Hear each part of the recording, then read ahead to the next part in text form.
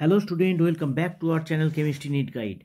তো দেখো, উচ্চমান 2024-এর জন্য অলরেডি আমাদের চ্যানেলে সাজেশান একটা প্লে লিস্ট আছে 2024-এর, এবং আমরা অর্গ্যানিকেরও একটা সিঙ্গেল ভিডিওতে অর্থাৎ একটি মাত্র ভিডিওর সাহায্যে গোটা অর্গ্যানিকের একটা সাজেশান দিয়ে দিয়েছি, যার লিঙ্কটা যারা দেখোনি এই ভিডিও ডেসক্রিপশন বক্সে দেওয়া রইল, ওই ভিডিওটা অবশ্যই দেখে নিও। এছাড়াও তোমাদের আসবে ইনঅর্গ্যানিকের উপর একটিমাত্র ভিডিওতে পুরো সাজেশান এবং ফিজিক্যাল কেমিস্ট্রির উপর একটিমাত্র ভিডিওতে পুরো সাজেশান। এই দুটো ভিডিও খুব শীঘ্রই আসবে। এবং আগের দিন আমরা প্র্যাকটিস টেস্ট যেটা চলছে এমসিকিউ এবং এসএকিউ এর উপর, তার 1 নম্বর প্র্যাকটিস টেস্টটা আমাদের হয়ে গেছে। সেইটা আমরা একটা প্লেলিস্টের মধ্যে রাখছি, যে এমসিকিউ টেস্ট যেটা রয়েছে সেই এমসিকিউ টেস্ট HS-2024-এর একটা প্লেলিস্ট বানানো রয়েছে। সেই প্লেলিস্টের মধ্যে আমরা 1, 2, 3, 4, 5 এইভাবে রেখে দেবো। তো যারা এখনও সেই এক্সামটা দাওনি তারা আমাদের টেলিগ্রাম চ্যানেলে যুক্ত হতে পারো, যার লিঙ্ক এই ভিডিও ডেসক্রিপশন বক্সে দেওয়া আছে। তোমরা গিয়ে সেখানে কোশ্চেন পেপার দেওয়া আছে, আগে প্র্যাকটিস টেস্ট, সেখান থেকে কোশ্চেন পেপারটা প্র্যাকটিস টেস্ট 1-এর কোশ্চেন পেপারটা নিয়ে তোমরা আগে সলিউশনটা করে নেবে। তারপর প্র্যাকটিস টেস্টের এমসিকিউ প্র্যাকটিস টেস্ট 1-এর যে সলিউশন ভিডিওটা দেওয়া আছে সেই ভিডিওটা থেকে তোমরা তার সলিউশনটা করে নেবে। আজকে আমরা চলে এসেছি প্র্যাকটিস টেস্ট 2-এর সম্পূর্ণ সলিউশন নিয়ে। যারা প্র্যাকটিস টেস্ট 2 এখন অবধি দাওনি তারা আমাদের টেলিগ্রাম চ্যানেলে তাড়াতাড়ি জয়েন করে নাও, সেখানে প্র্যাকটিস টেস্ট 2-এর কোশ্চেন দেওয়া আছে, সেটাকে করার পর তারপর এই ভিডিওটা দেখতে শুরু করো। তো দেখো, প্রথমে আছে নিম্নলিখিত প্রশ্নগুলির সঠিক উত্তরটি নির্বাচন করো, অর্থাৎ এমসিকিউ সেকশনটা। এমসিকিউ সেকশনের মধ্যে প্রথমে রয়েছে কঠিন অবস্থায় গ্রাফাইটের আকৃতি হলো। তোমাদের শুরুতেই বলে রাখি, এই যে এমসিকিউ যে কোশ্চেনগুলো আমি বানাচ্ছি এগুলো কিন্তু অনেক পরিশ্রম করে আমি বেছে বেছেই বানাচ্ছি, সুতরাং তোমরা চেষ্টা করবে প্রতিটা এমসিকিউ ভালো করে করার। তো কঠিন অবস্থায় গ্রাফাইটের আকৃতি হলো যদি বলে, তো এইটা অপশান সিটা রাইট অ্যান্সার হবে। এটা তোমাদের একটু মুখস্থই রাখতে হবে যে হেক্সাগোনাল হয় কঠিন অবস্থায় গ্রাফাইটের আকৃতি। তারপরের কোশ্চেনে রয়েছে যে একটি তড়িৎ রাসায়নিক কোষের কোষ ধ্রুবকটি হলো। দেখো, আমরা ক্লাস 10 থেকে পড়ে আসছি, ফিজিক্স এবং কেমিস্ট্রিতেও হয়তো ফিজিক্সে কোথাও পড়েছো কারেন্টের চ্যাপ্টারে। তো রোধ ইকুয়াল টু রোধাঙ্ক ইন্টু L/A। তো এটাকে যদি আমরা রোধাঙ্কটাকে নিচে নিয়ে আসি, 1/8টাকে নিয়ে যাই, এটা লিখতে পারি। এবার এটা মানেই হচ্ছে 1 রোধাঙ্ক, এটা মানেই হচ্ছে আমাদের কাপ্পা পরিবাহিতাঙ্ক। তাহলে সমীকরণটা কি দাঁড়িয়ে গেল? Kappa equal to 1/r into L/A। এখন আমাদের কি জানতে চেয়েছে? কোষের ধ্রুবক কোনটি? কোষ ধ্রুবক হচ্ছে এইটা, তাহলে L/A ইকুয়াল টু আমরা কি লিখতে পারি? কাপ্পা ইন্টু আর, অর্থাৎ এখানে right answer option B. Next question আছে, দেখো অধিশোষণ প্রক্রিয়ার ক্ষেত্রে কোনটি ঠিক? তো অধিশোষণ প্রক্রিয়া কিন্তু সর্বদাই তাপমোচী হয়, অর্থাৎ অধিশোষণ প্রক্রিয়ায় ডেল্টা এইচ সবসময় নেগেটিভ হয়, অর্থাৎ অধিশোষণ সর্বদাই তাপমোচী প্রক্রিয়া। নেক্সট কোশ্চেন আছে, নিম্নলিখিত কোনটি সর্বাধিক অ্যাসিডধর্মী? এটা থেকে তোমরা নতুন একটু কিছু শিখতেও পারো যদি জানা না থাকে। এগুলো সব অক্সো অ্যাসিড। এবার অক্সো অ্যাসিডের আম্লিকতা অর্থাৎ কোনটি সর্বোচ্চ আম্লিক সেটা ডিপেন্ড করবে কেন্দ্রীয় পরমাণুর জারণ সংখ্যার উপর। দেখো, এইটাতে কেন্দ্রীয় পরমাণুর জারণ সংখ্যা +7, এটাতে কেন্দ্রীয় পরমাণুর জারণ সংখ্যা +5, এই যে 3 দুগুণে -6 +1। এটাতে কেন্দ্রীয় পরমাণুর জারণ সংখ্যা হচ্ছে -8 আর +2 মানে হচ্ছে +6। এটাতে হবে, এটার জন্য হচ্ছে -6, এটার জন্য হচ্ছে +2, তাহলে -4 +4। তাহলে আমরা দেখতে পাচ্ছি এখানে এটা সব থেকে বেশি, কেন্দ্রীয় পরমাণুর জারণ সংখ্যা যত বাড়বে সেই অক্সো অ্যাসিডের আম্লিকতা তত বেশি হবে। নেক্সট কোশ্চেন বলেছে GD3+ স্থায়িত্বের কারণ হলো, অর্থাৎ GD3+টা কেন স্থায়ী? দেখো, গ্যাডোলিনিয়াম GD64 এর ইলেকট্রন বিন্যাসটা কি হচ্ছে? 4f7 5d1 6s2, এটা হচ্ছে ইলেকট্রন বিন্যাস। এবার এখান থেকে তোমরা যদি 3টে ইলেকট্রন অর্থাৎ 6s-এর 2টো আর 5d-র 1টা এই ইলেকট্রন বার করে দাও, তাহলে তার ইলেকট্রন বিন্যাস দাঁড়াবে 4f7, অর্থাৎ GD3+-এর 3টি ইলেকট্রন বেরিয়ে গেল, ইলেকট্রন কি বিন্যাস কি দাঁড়ালো? 4f7। 7, অর্থাৎ এর স্থায়িত্বের কারণ হলো 4f-টা অর্ধপূর্ণ। এফে 14টা ইলেকট্রন ধরে, এখানে 7টা আছে। নেক্সট কোশ্চেন আছে দেখো, NiCN4 2- আর NiCl4 2- আয়ন দুটিতে নিকেলের সংকরায়ন। তাহলে এখানে দুটোতেই Ni-টা Ni2+ হিসেবে আছে, যার ইলেকট্রনিক কনফিগারেশন হচ্ছে 3d8। এইবার Cn- স্ট্রং লিগ্যান্ড, অর্থাৎ Cn- এর প্রেজেন্সে Ni2+ এর ইলেকট্রন বিন্যাসটা হয়ে যাবে, যুগ্মীকরণ ঘটে যাবে, অর্থাৎ পেয়ারিং ঘটবে। পেয়ারিং ঘটে গেলে এর ক্ষেত্রে বলছি, এর ক্ষেত্রে পেয়ারিং ঘটবে। কেন পেয়ারিং ঘটবে? কারণ Cn- স্ট্রং লিগ্যান্ড। তো পেয়ারিং ঘটলে 3d এটা এখানে হলো 4s আর এটা হলো 4p। তাহলে এখানে লিগ্যান্ডের সংখ্যা হচ্ছে 4টি। তাহলে এখানে হাইব্রিডাইজেশন হচ্ছে একটা DsP2 NiCN4 এর 2- Ni এর সংকরায়ন DsP2। যদি ওটা NiCl4 এর ক্ষেত্রে হতো, তাহলে 3d8টার যুগ্মীকরণ বা পেয়ারিংটা ঘটতো না।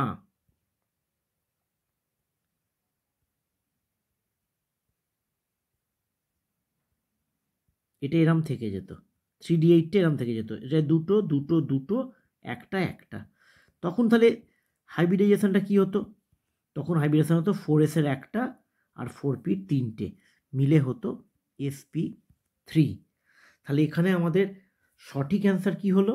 সঠিক অ্যান্সার হলো অপশান ডি, DsP2 sp3। তারপরে কোশ্চেন বলেছে কোনটি হ্যালোফর্ম বিক্রিয়া সাড়া দেয় না? হ্যালোফর্ম বিক্রিয়া সাড়া দেয় CH3CO এই গ্রুপটা থাকলে, আর CH3CHOH এই গ্রুপটা থাকলে হ্যালোফর্ম বিক্রিয়া সাড়া দেয়। তাহলে এখানে দেখতে পাচ্ছি ইথানলকে যদি আমরা ভেঙে লিখি তাহলে হবে CH3CHOH, এটা CH2 হয়, ভেঙে লিখলাম। তাহলে দেখো ইথানলের মধ্যে এই গ্রুপটা আছে, তাহলে এটা সাড়া দেয়। আইসোপ্রোপাইল অ্যালকোহল বা আইসোপ্রোপানল মানে হচ্ছে প্রোপান 2 অল CHOH CH3, এর মধ্যেও দেখো এই গ্রুপটা আছে, এও সাড়া দেবে। তারপরে আছে বেঞ্জোফেনন মানে হচ্ছে benzene ring, C double bond, আবার এখানে বেঞ্জিন রিং, মানে PH CO PH। তাহলে এটা বুঝতেই পারছি এখানে না আছে এই গ্রুপটা, এটা কিন্তু আলাদা দুটো, এখানে না আছে এই গ্রুপটা, না আছে এই গ্রুপটা, তাহলে এটা আয়োডোফর্ম বিক্রিয়ায় সাড়া দেবে না। অর্থাৎ এখানে আমাদের যে অপশান সিটা রয়েছে বেঞ্জোফেনন, সেটা সাড়া দেবে না। একবার অ্যাসিটোফেননটাও তোমাদের দেখিয়ে দিই। অ্যাসিটোফেনন মানে হচ্ছে বেঞ্জিন রিং COCH3। দেখো এটাতেও কিন্তু কিটোমিথাইল গ্রুপ আছে।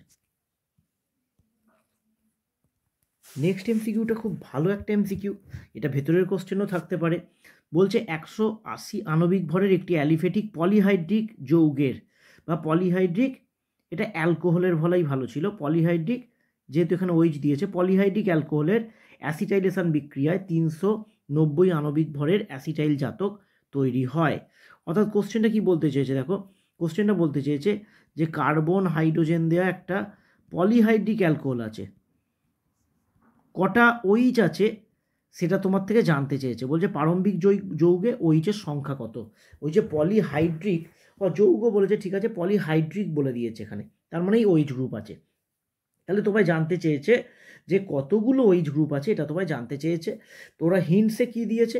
ওরা হিন্টসে দিয়েছে, বলছে প্রথমে অ্যালকোহলটার 180 আণবিক ভর ছিল এবং অ্যাসিটাইলেশনের ফলে তার আণবিক ভর বেড়ে হয়েছে 390। তাহলে এখন আমরা দেখে নেব অ্যাসিটাইলেশন জিনিসটা কি। তাহলে অ্যাসিটাইলেশন জিনিসটা হচ্ছে অ্যাসিটাইলেশনের ফলে ওইচ গ্রুপটা OCOCH3 হয়ে যায়। এটা হচ্ছে অ্যাসিটাইলেশন প্রসেস, অ্যাসিটাইলেশনে ওইচটা OCOCH3 হয়ে যায়। তাহলে এখানে দেখো অক্সিজেন 16 আর হাইড্রোজেন 1, অর্থাৎ এটা মোট হলো 17। আর এখানে যদি এর আণবিক ভরটা আমরা দেখি, একটা অক্সিজেন, একটা কার্বন, আবার একটা অক্সিজেন, আবার একটা কার্বন, 3টে হাইড্রোজেন, তাহলে এটাকে যোগ করলে হচ্ছে 59। তাহলে একটা OH যদি একটা OCO-CH3 হয় তাহলে আমাদের আণবিক ভরের পরিবর্তন কতটা হলো 42। এবার ওরা যেটা দিয়েছে 390 বেড়েছে, আগে ছিল 180, তাহলে এইটা টোটাল কতটা বেড়েছে 210। তাহলে একটা ওইচের জন্য বৃদ্ধি পাচ্ছে 42, মোট বেড়েছে 210। তাহলে আমরা 210কে 42 দিয়ে যদি ভাগ করি তাহলে আমাদের উত্তর হবে 5টা ওইচ গ্রুপ ছিল। একটা ওইচ গ্রুপের জন্য 42 চেঞ্জ হয়েছে, টোটাল চেঞ্জ হয়েছে 210। তাহলে টোটাল কতগুলো ওইচ আছে আমরা পরিষ্কার পেয়ে গেলাম 5টা ওইচ আছে। তারপরে কোশ্চেন বলেছে কার্বনিল যৌগকে শনাক্ত করার জন্য উপযুক্ত বিকারক। তোমায় প্রথমে জানতে হবে কার্বনিল যৌগটা কি। কার্বনিল যৌগ হচ্ছে অ্যালডিহাইড, কিটোন, এই জাতীয় যৌগকে, অর্থাৎ এই বন্ড থাকলে, এখানে ওইচ থাকলে আবার হবে না, কিন্তু ওইচ বা সিএল এগুলো থাকলে হবে না। অ্যালডিহাইড কিটোনকে বলি কার্বনিল যৌগ। ফেলিং বিকারক অ্যালডিহাইড বিক্রিয়া করে, টরন্স বিকারক অ্যালডিহাইড, কিন্তু ব্র্যাডির বিকারক অ্যালডিহাইড এবং কিটোন দুটোর সাথেই বিক্রিয়া করে। এবং খুব ভালো একটা কোশ্চেন কিন্তু এখান থেকে হয়, ব্র্যাডির বিকারক কি, এটাও তোমরা জেনে রাখবে। ব্র্যাডির বিকারক আমরা বলি 2,4-DNP-কে। এই যে এক্সট্রা কোশ্চেনগুলো বলে দিচ্ছি এগুলো কিন্তু সব দরকারি কোশ্চেন, তাই বলে দিচ্ছি, নোট করে রাখবে, একটা কোশ্চেন বানিয়ে রাখবে। ব্র্যাডির বিকারক কি 2,4-ডাইনাইট্রোফিনাইল হাইড্রাজিন, ডাইনাইট্রোফিনাইল হাইড্রাজিন, এটাকে বলছি ফিনাইল হাইড্রাজিন। এই কার্বনটাকে যদি 1 বলি তাহলে বলছে 2-তে একটা নাইট্রো আছে, এটা 3, আর একটা বলছে 4-এ একটা নাইট্রো আছে, এটাকে আমরা বলছি ব্র্যাডির বিকারক। 2,4 অর্থাৎ 2-এ একটা নাইট্রো আছে, 4-এ একটা নাইট্রো আছে, 2,4-ডাইনাইট্রো, দুটো নাইট্রো, ফিনাইল হাইড্রাজিন, এই গ্রুপটাকে বলি ফিনাইল হাইড্রাজিন, এই বেঞ্জিন রিংয়ের সঙ্গে NH2টাকে। তারপরে কোশ্চেন বলেছে বেঞ্জোইক অ্যাসিড HN3-র সঙ্গে বিক্রিয়ায় কি উৎপন্ন করবে। বেঞ্জোইক অ্যাসিড হচ্ছে এইটা, HN3 এর সাথে H2SO4টা দেওয়া উচিত ছিল, যাই হোক না দিলেও অসুবিধা নেই। এই রিয়েজেন্ট হচ্ছে স্মিথ বিক্রিয়া রিয়েজেন্ট, এখানে COOHটা NH2 হয়ে যাবে, অর্থাৎ অপশান এটা এখানে রাইট অ্যান্সার। নেক্সট কোশ্চেন রয়েছে মলিসের পরীক্ষা দ্বারা শনাক্ত করা যায়, এটাকে মনে রাখবে ভালো করে, সুগারকে মলিসের পরীক্ষা দ্বারা শনাক্ত করা যায়। তারপরে বলেছে পলিঅ্যামাইড কোনটি। পলিঅ্যামাইড হচ্ছে নাইলন 6,6। পলিঅ্যামাইড চিনবে কি করে। পলিঅ্যামাইড চিনবে যে সমস্ত পলিমারগুলোতে মোটামুটি দেখবে একটা মনোমারে COOH থাকে আর একটা মনোমারে NH2 থাকে, দিয়ে জল বেরিয়ে যায়, সেই ধরনের পলিমারগুলো কিন্তু পলিঅ্যামাইড হয়। নেক্সট কোশ্চেন আছে নিচের কোনটি খাদ্য সংরক্ষক নয়। রাইট অ্যান্সার হবে সুক্রালোজ, বাকি সবগুলোই খাদ্য সংরক্ষক। আচ্ছা, অ্যান্টিহিস্টামিন ড্রাগটি হলো, তারপরে আছে দেখো অ্যান্টিহিস্টামিন ড্রাগটি হলো ব্রোম বা ব্রোমোফেনিরামিন, এটা ক্লোরো থাকলেও হতো, তো এইটা দেখো। নেক্সট যেটা রয়েছে 2-এর দাগের 1-এরটা বলছে গলিত অ্যালুমিনা থেকে 36 গ্রাম অ্যালুমিনিয়াম উৎপন্ন করতে কত ফ্যারাডে তড়িতের প্রয়োজন। অর্থাৎ এখানে ডব্লুর মানটা দেওয়া আছে 36 এবং অ্যালুমিনিয়ামের তুল্যাঙ্ক ভার যদি আমরা বার করি তাহলে আমাদের বেরোবে 27/3, অর্থাৎ অ্যাটমিক ভর যেটা আছে তাকে ভ্যালেন্সি বা যোজ্যতা দিয়ে ভাগ করব 3। তাহলে এবার ফর্মুলা কি, আমাদের ফর্মুলা হচ্ছে Q = WF/E। তাহলে এখানে ডব্লুর জায়গায় আমরা বসাবো 36, এফটাকে আপাতত এফ রাখলাম কারণ কত ফ্যারাডে বলেছে, এটাকে আর কুলম্বে যাওয়ার দরকার নেই, এফটাকে এফই রাখো। ই এর জায়গায় বসালাম 9, তাহলে কাটাকুটি হয়ে গিয়ে আমার উত্তর বেরোলো 4 ফ্যারাডে। 4 ফ্যারাডে তড়িতের প্রয়োজন। আচ্ছা, এইগুলো তোমরা বই থেকে পেয়ে যাবে, আশা করি বই থেকে পেয়ে গিয়ে তোমরা মিলিয়ে নিয়েছো রাইট হয়েছে কিনা। এগুলো সব কমন কোশ্চেন, বই থেকে সবকটাই পেয়ে যাবে। টিংচার অফ আয়োডিন কি, এটাও পেয়ে যাবে।